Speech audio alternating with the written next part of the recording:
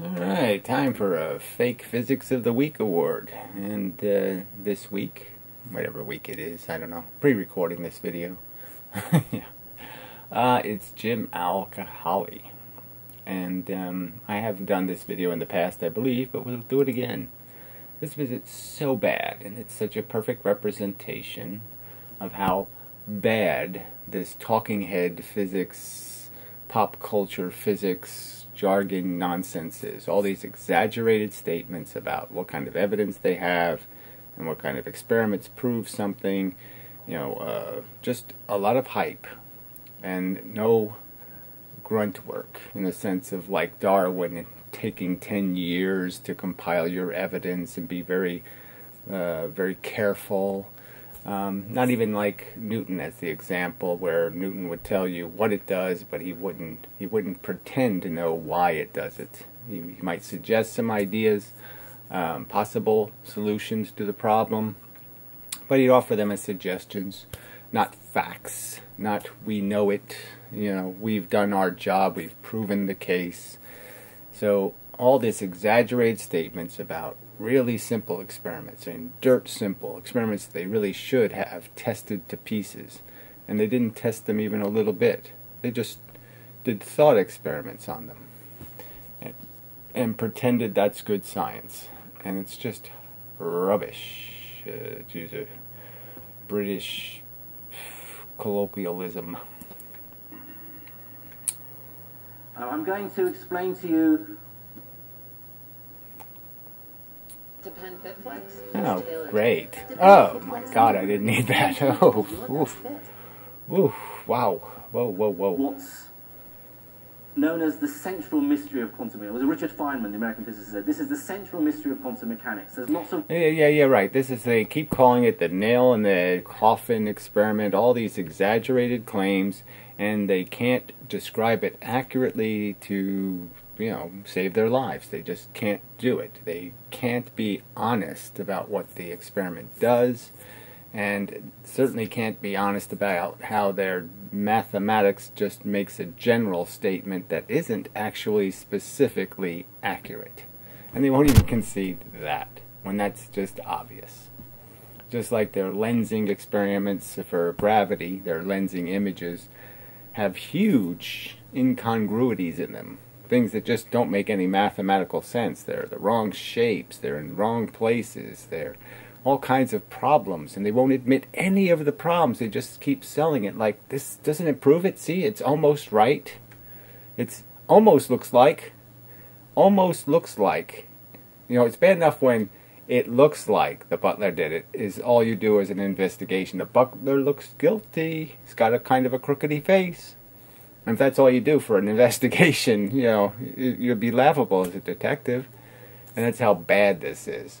It used to be that they would go with, it looks like. Now they go with, well, it almost looks like. And that's enough proof for them. That's how inquiring their minds are. They want to believe it, so they believe it. It doesn't have anything to do with the facts or the evidence. Some weird stuff that goes on in the quantum world. Hit you with this, and it basically tells you what it's all about. It's called the... So again, the complete fable he's going to tell about the history and the reality, completely made up nonsense, really not even close to what the truth is and the knowable truth is. Just make up a story. The two-slit experiment. I'll start with this. Imagine you have a source of light shot... I think this is a different one than the one I played before, because I don't remember that silly tie. I really don't. But anyway, let's play along. I'm sure it'll be just as bad as the other presentation. Against a screen with two slits. Now, for the pedants in the audience, this source of light has to be monochromatic light, lighter than... Okay, so this is, again, at the Royal Institute. So this used to be a place where just the, the heady people would go to learn what new things have happened in science, and Rutherford and all the important people would go there and demonstrate some new phenomenon they discovered, and now it's just turned into this little comic cartoon, dumbed down, physics for the masses kind of bullshit. An amusement park. A show. particular wavelength. Well, whereas of course a light bulb is white light, and that's made up of all the colours of the spectrum, lots of different wavelengths. But imagine this is just a single wavelength of light, and you can see the light is coming out in waves like ripples in a pond. That's the nature of wave-like behavior. It's like, yeah, so they don't really appear to be coming out as anything. We don't see the light come out as anything. So clearly we don't know that it's coming out as ripples in a pond.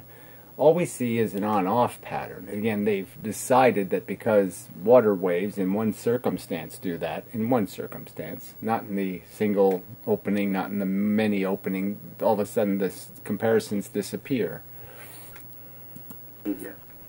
As the light hits the screen, it squeezes through the two slits, and each slit in turn on the other side becomes almost like a new source of light. And the light... So this is, that's the Huygens principle, would be that somehow at each slit, well, in this case they don't Huygens because Huygens would break the function. So they leave the waves as single waves. There's no real Huygens, so it doesn't have to squeeze out or do any of that stuff. A wave goes in, a wave pops out the other end is essentially what they're saying, and the two waves are bulged somehow because the light slowed down or there was friction or some kind of nonsense. I mean, we know the physics of why water waves don't go through straight. That's because there's adhesion between the surfaces and the water molecules, and they just don't move as fast when they're against the surface. But they're all tied to each other, so the slow ones slow down the fast ones because they're all connected to each other, and that's what creates the round wave. But there's no mechanism for round waves with photons.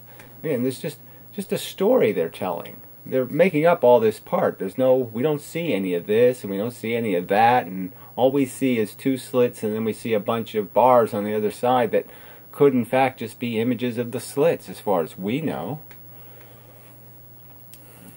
Spreads out, it diffracts. And as the waves of light overlap, they will interfere with each other.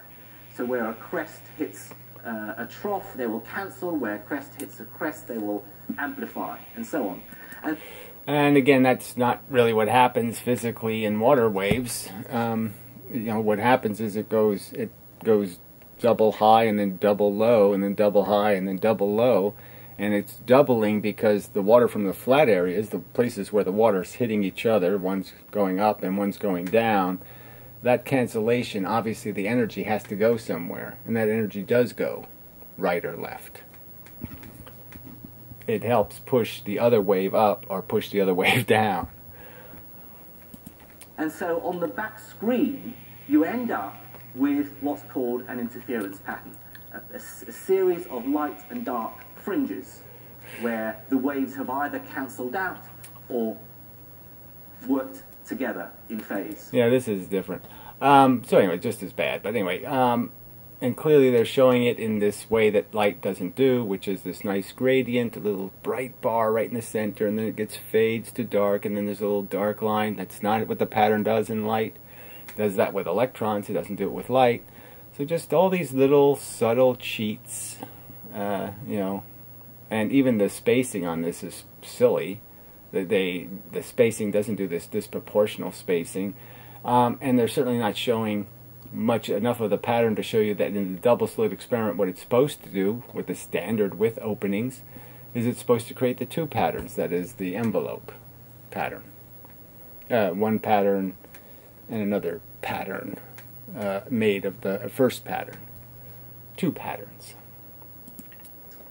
That's fine. That's not quantum mechanics. That's a property of light that goes back over to... No, it's not a property of light. So he just made up this silly thing.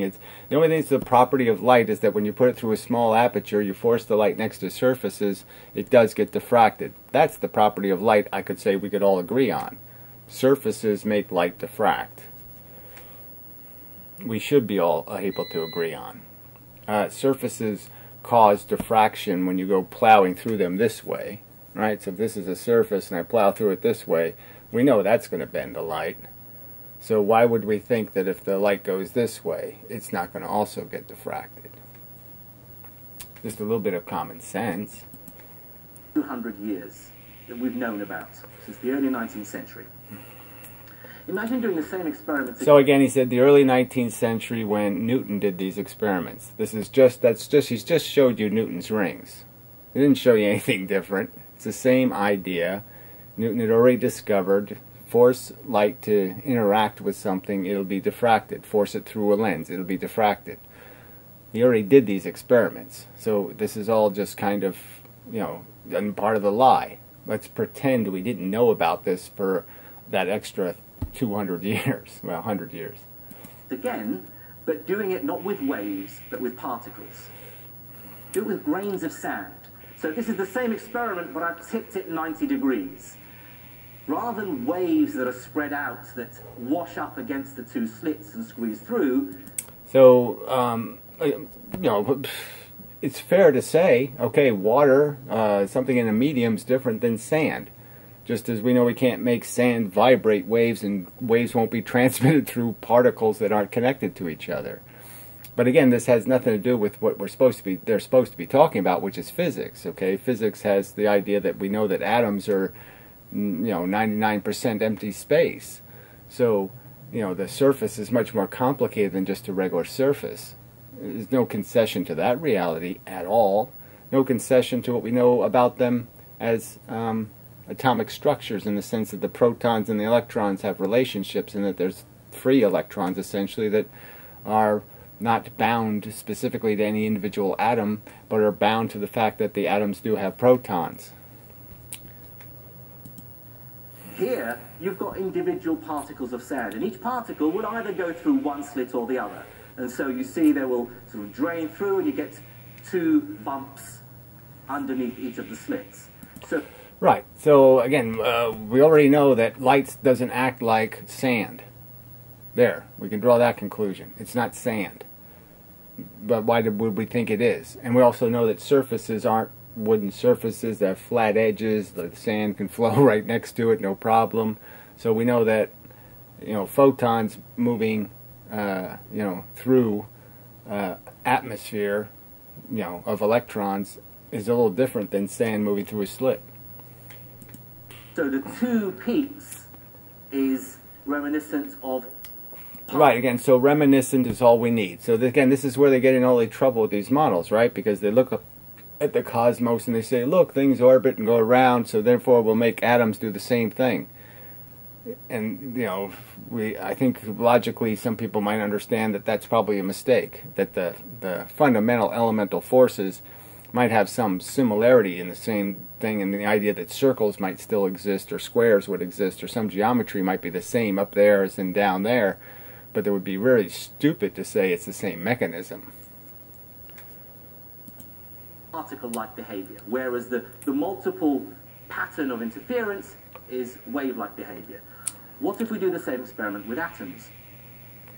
Well, so imagine we have an atom gun, something that can fire atoms, a stream of atoms. So we have the simulation, not the actual experiment.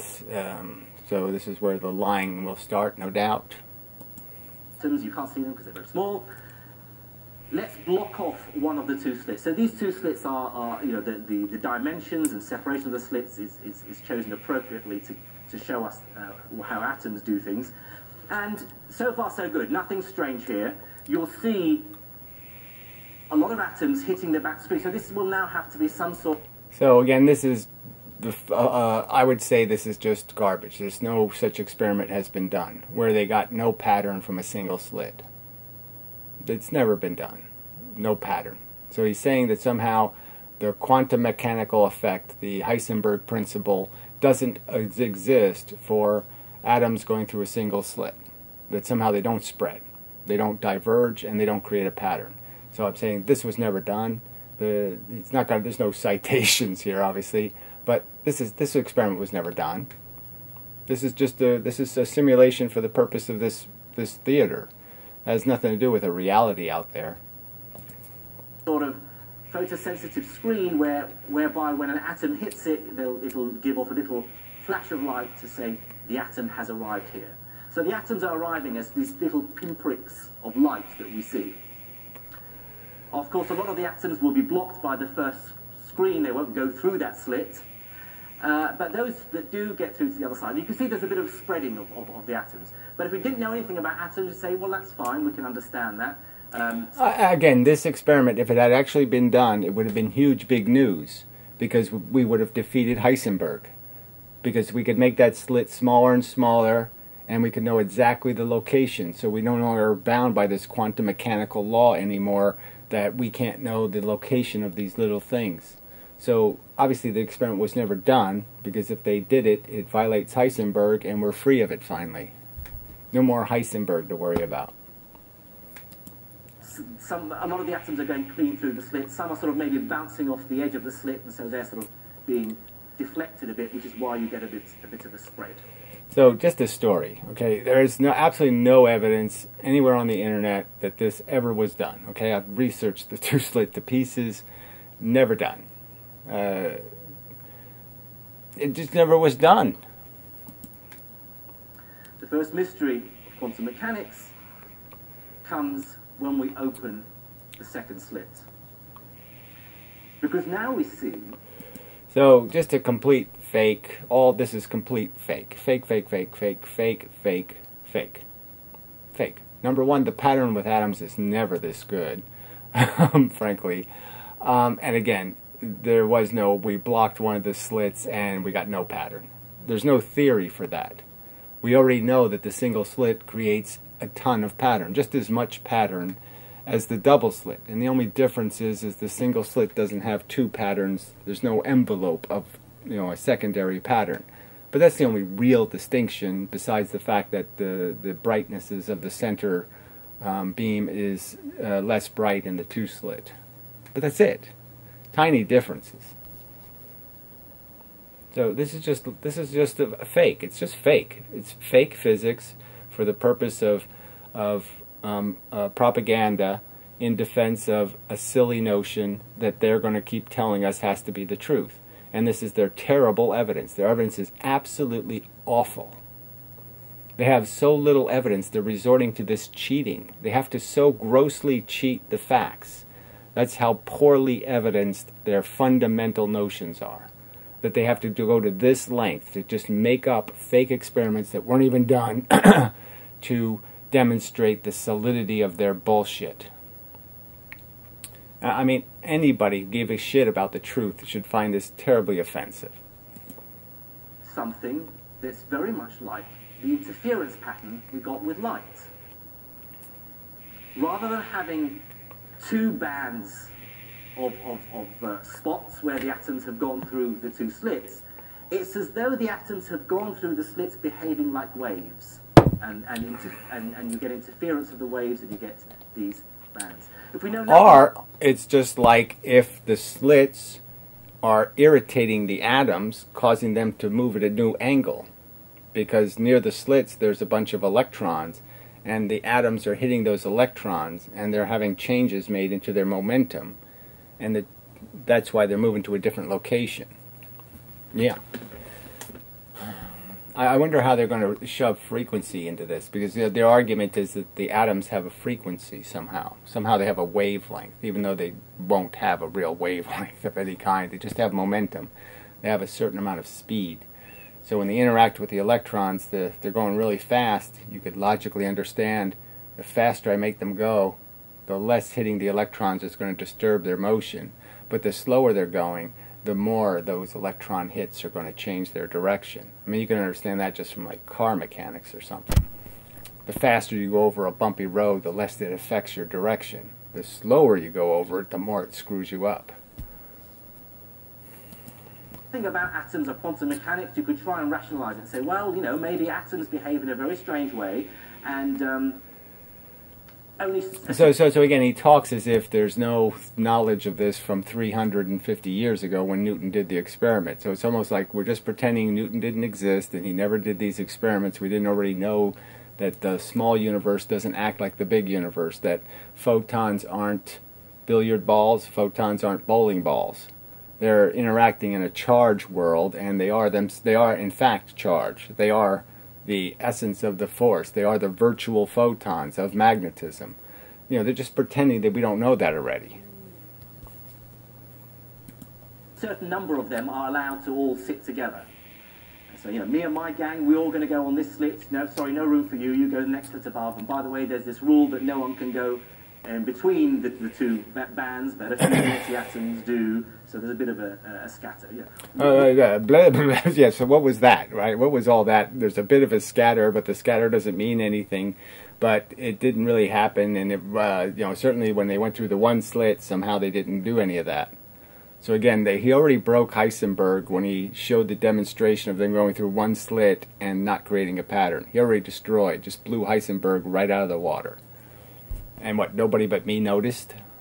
So I mean, physicists watch this, or people who know something about physics, and they know that his demonstration obviously couldn't be the truth, that no such experiment was ever done, because the minute somebody publishes an experiment where they send atoms through a small slit and they don't diffract and create a pattern, that's the minute they broke Heisenberg. And they certainly blew Huygens out of the water.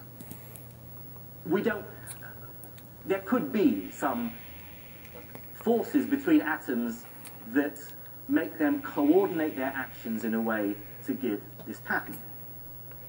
But now we go single atom at a time, which again, why doesn't he just stick with the experiments that have actually been done? So again, now he's dragged this all the way up to the atom scale, again, where the pattern is really horrible.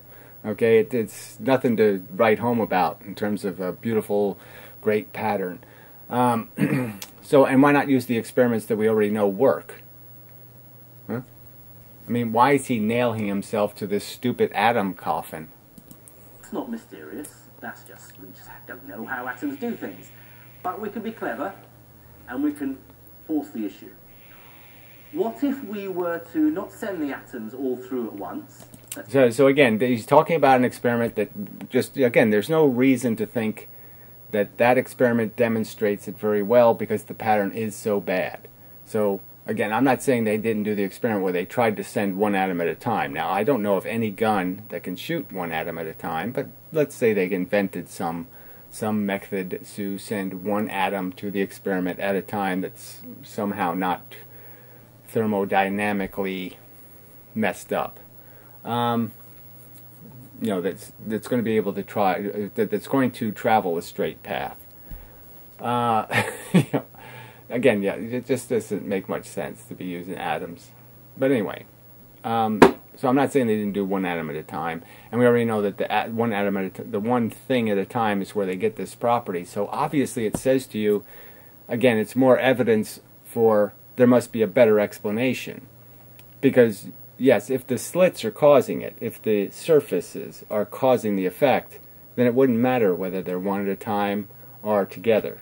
So you don't even have this problem. You don't have to worry about what slit it went through or any of that nonsense, because you know the slits are causing the effect, not the atom. But send them through one at a time. Leave enough of a gap for the atom to get through to hit the screen. Of course, as I say, some atoms will hit the first screen and not get through, but those that get through will hit the back screen. So let's run the experiment again slowly, and gradually you'll see as the atoms go through, they'll look like they're just randomly arriving on. So again, this using the double slit as if you need two slits to create the pattern, which is nonsense. So they could just put one slit in here, just like Newton did, get the same pattern on the wall, and then you wouldn't have this excuse to what slit did it go through? What, you'd know that it has nothing to do with going through two slits. So I'm just saying the single slit experiment already debunks this nonsense that we have to worry about what slit did the photon go through, because we know the single slit creates the same pattern, a similar pattern. And the only thing the two slit does that's different, again, is create the double pattern. The double pattern, by the way, they have no explanation for. They don't have any. The double slit in water waves doesn't create two patterns. They don't have any place to understand where that second pattern is coming from, so they're just clueless, and yet they're so confident that this is right, even though they have no explanation for what the thing actually does, and certainly they're not showing you what it actually does, which is just part of the lie here. This is just such fake physics. On the other side. About the most important, fundamental, elemental experiments of their subject. This is the foundation. This is the bedrock. This is this is where it all started. and they can't describe the foundation with any integrity. They can't show you how it's made of real cement. They're just showing you that it is quicksand, that it's just mush. They made this whole thing, this whole story is made out of nothing. The first kernel is garbage. You keep sending atoms through one at a time, and gradually that same pattern appears. With the single slit, just the same. So one slit does exactly the same thing. So each atom by itself is somehow contributing its small part to the overall wave-like behavior. So instead of saying each surface seems to be affecting the outcome of where the photons end up. As we bring the surfaces closer together, the photons tend to move more and more erratically, indicating what? That maybe this has something to do with the photons being affected by whatever's on the surface of the material you're shooting them through. Yeah. That we see in the interference pattern. How does it do it? How does... We know the atom's a tiny, localized particle. We can't see it. It's too small to even see under a microscope. We're firing it at the screen with the two slits. Some moment later, you see a flash of light on the back screen. So again, he's using the atom example where if he showed the real experimental results, you'd see just how bad it is. There's just a tiny bit of a pattern, and it almost is so bad that you could say, yeah, those are actual deflections off the slits, because the atoms are big enough to deflect off the other atoms. Arrived in a localized point. It's not spread itself out. You don't get sort of like a wash of sort of a faint light across the whole screen. It's a little point. The atom is localized. It's arrived in a certain location. And yet, it somehow seems to have been aware of there being two slits, not one. So again, he has under the insane delusion that a single slit doesn't produce the same pattern, when, of course, it does. You make it really narrow, the pattern spreads, so each bar gets really thick, okay, and there aren't going to be too many of them, because very few photons are going through, but as you widen the slit, the bars get more numerous and smaller in size, and you can have 40 or 50 of them with a single slit with photons. Because it's given rise to this interference pattern. How does one atom do that? Does it split in half? Does it become like a cloud that goes through both? Well, we can try and be even cleverer.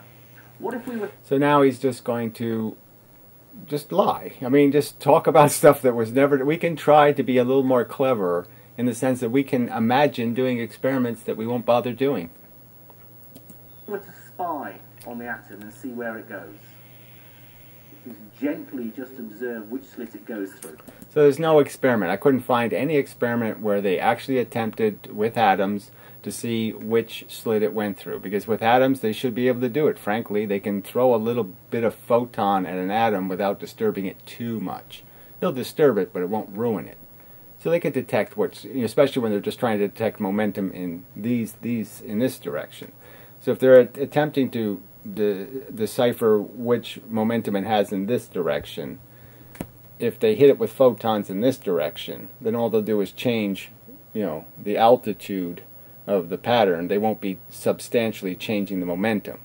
So they should be able to do it with atoms. How come they didn't do it?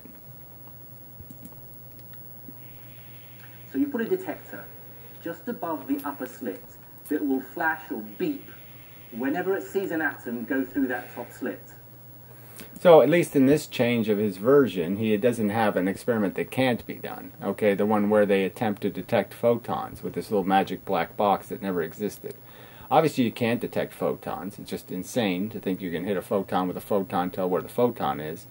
And electrons are likewise incredibly sensitive to being hit by photons and having their momentum changed by the energy. So you can't realistically do it with electrons either. So yes, the only place you can realistically do it is with atoms, and they've never done it. Sure enough, you fire the atoms through, one at a time. 50% of the time, the detector will beep. So, again, an experiment never done. No proof, no evidence, nothing. Never done. He's just lying. I mean, it's just completely fake physics. Citing experiments that don't exist. And this is their foundation. Again, let's understand. This is the foundation of their physics, and they're just overtly faking it. The other 50% of the time it doesn't, the assumption being that the atom has gone through the lower slit. But of course I've been cheeky here, I haven't shown you the results of the experiment. So again, no evidence of this at all ever been done. Never. He just made this crap up. This just never happened. Shouldn't there be a crime? Shouldn't this be some kind of crime? Some violation of the science rules? You don't get to go to the Royal Institution and just basically lie about an experiment Newton did 300 years ago, without the detector, of course. But there's absolutely no reason to believe the detector would cause the atoms to become narrow again. There's every reason to believe the detector, if it was going to interfere with the atoms, that it would spread them even more, that it would cause them to scatter, okay, because you're putting energy in all kinds of directions, and you're going to cause the atoms that were already deflected to deflect even more. So the pattern should be blended all over the place. So again, these results are completely, you can logically know this can't possibly be the experiment they did, because there's no reason to believe the detector makes the photon less chaotic. It takes away its chaoticness. No reason to believe that. Preposterous as a hypothesis. And again, this is just hypothesizing. This has nothing to do with an actual experimental data. It's just, I mean, it's an overt lie. Please, people, you can't call this a lie when you claim they did this. Well, when you turn on the detector, when you look as if they did this, they didn't do the experiment. It's a fucking lie. That's what you get. 50% of the time, it beeps and you see a spot arrive adjacent to the upper slit. The other half of the time, it doesn't beep. But so somehow, right? So somehow the magical detector made the photon more straight. The interference was to make the photon more perfect. It didn't screw it up. It unscrewed it. Does it make any sense to you? The detector, somehow didn't put chaos in. It took chaos out. you see a spot arrive at the lower slit. So, yeah, it's picked out the atoms that have gone through the upper slit and not the ones that have gone through. So each atom does go through one slit or the other.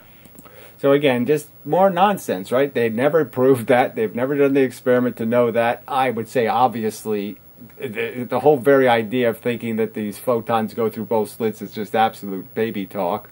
But whatever. This is just a story. This is a completely made-up Little Red Riding Hood story. Little Red Riding Hood probably is based on more of a true story than this big pile of fake. But that's a different result to what we had earlier. So here's the last bit of sneakiness that we can play with atoms. Surely now. So he's going to go from preposterous lie to ludicrous lie. We're going to get to grips with it. Leave the detector there, but just very quietly go and unplug it. Okay, so this never, I mean, just, you know how silly this sounds, right? This is just silly. And it really wasn't that the story, okay, as the Little Red Riding Hood story goes, the idea wasn't that you unplug the detector. It's that you don't look at the results. So if you don't, if you're not really, okay, collecting the information in the sense of, in a usable form, then the photons, know that your detector, how to say this correctly? If you don't look at the results, it still thinks you did. No, if you don't look at the results, the pattern changes. But if you look, it's Schrodinger's box bullshit. If you do look at the results, then the pattern goes back to the other pattern. So somehow the photons know whether you actually looked. It's that bad a story. Don't let the atoms know that you're not spying on them. Make them think that you're still detecting them. So, yeah, okay, we're going to run the experiment atoms. Okay, get ready, one at a time. We're going to be checking on you. All right, so run the experiment again. Now, if you can explain this using common sense and logic... There's no reason to explain it, right? Because it's just made up. It's a silly three pig story, or it's the three bear story. So he's basically coming to the Royal Institution. This has got 1.5 million views, 13,000 thumbs up for just a rubbish story where he sits there and tells me a Goldilocks story about three bears and then tells me, explain that. Well, the explanation is you made it up. That's the explanation. There aren't any talking bears. They don't wear hats. They don't smoke peeps. They don't eat fucking goddamn well. They don't put their grits in frickin' oatmeal bowls or whatever. Do let me know, because there's a Nobel Prize for you. So that's the big joke of this. I mean, it's that serious a subject where they will talk about Nobel Prizes if you could do this experiment proving Heisenberg is wrong, right? And so that's basically what he said. The experiment proves Heisenberg's wrong because the single slit created no pattern. So obviously you could make the slit smaller and smaller, no pattern. So therefore you've proven Heisenberg's nonsense. So that's just so bad. Just so bad. So again, people try to defend this. So you know, how do they will defend this? I think he's even played this clip on his channel. This absolute rubbish, garbage, fake, phony, lie physics, and it's okay. Somehow this is how you're supposed to present the subject, is just to lie about it. And in an environment again where I'm claiming their evidence is so insanely weak. And this is why it's this bad. It's because they really don't have any rational evidence to defend their theory. All they have is lies and fake and made up crap. Because the truth doesn't defend what they claim is the truth. Just as the facts of the lensing in the galaxies demonstrate that it's not in all the places it should be. There's places all over the place where we know there's a lot of gravity, and we know there's stuff behind that gravity, and we know the light should be bent, but it's not bent. They don't have any explanation. They just ignore those facts. So they not only quote mine experiments, you know, they pick the two slit, you know, just focus on that because the single slit's harder to explain and the theory will sound way too wacky.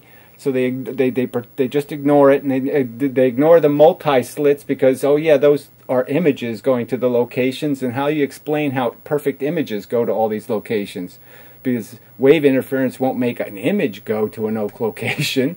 So they quote mine the evidence that does exist, and then, as if that isn't a crime enough, they just make up fables and silly stories to pretend that this is some sort of that their nail in the coffin, that their nails are somehow made out of steel when they're made out of rice cakes. I mean, these aren't nails. This is silly. They're imaginary. The whole thing is imaginary. It's all in their little brains. This whole fable of their wave-particle duality and their mysterious universe and their multiverses and their dark matter and their dark... It's all made-up story. It's a religion. It's full of made-up characters. This is just made-up physics. It has nothing to do with reality. And it's overt. It's right there for you to see. How can you people tell me? I mean, these people aren't stupid. You know, I mean, all these people that know some physics... They went to college. They have some reasoning skills. Can't they see how phony this was? Can't they see how this was just full of things that just aren't true? And aren't they repulsed by it? Aren't they offended by it? That, oh shit, they shouldn't be doing this. They shouldn't be lying for our cause. This is fake news. This is an engineered story. This is as bad as some guy saying, I was beaten up by a bunch of racists. This is a lie. Okay, and that's all it is. And you people should be as pissed off by it as I am. Instead, you'll defend it. This guy's a professor. You know, he's got a doctorate. You have to be a doctor to be such a preposterous liar? Come on. So again, if you can explain this using common sense and logic, yeah, the explanation is humans are lying scum. Clearly, they'll lie about anything. They'll lie about physics experiments. That's how despicable they are. They won't even just lie to their wives and lie to all. They'll lie about physics experiments. They're just such compulsive liars. They just have to lie about every fucking thing. Because there's a Nobel Prize in it for you. So I get a Nobel Prize for proving you to be a liar? Yeah, okay. But that's the explanation. You just made it up. You read it in a cartoon. You read it on a Bazooka Joe, bubblegum comic. You didn't get this evidence from any legitimate location. You bought it at a joke shop. It's not meant to be taken seriously. Enough ranting. But it's just amazing that I get so much grief from people, and people who claim that somehow I'm cheating, when their cheats are so overt, so outrageous, about the foundation of their physics, the foundational experiments they're lying about. You know, the Eddington experiment, the double slit experiment, the interferometer, and the beam splitter. Again, another thing that's apparently violating Heisenberg. Oh, you people are just amazing.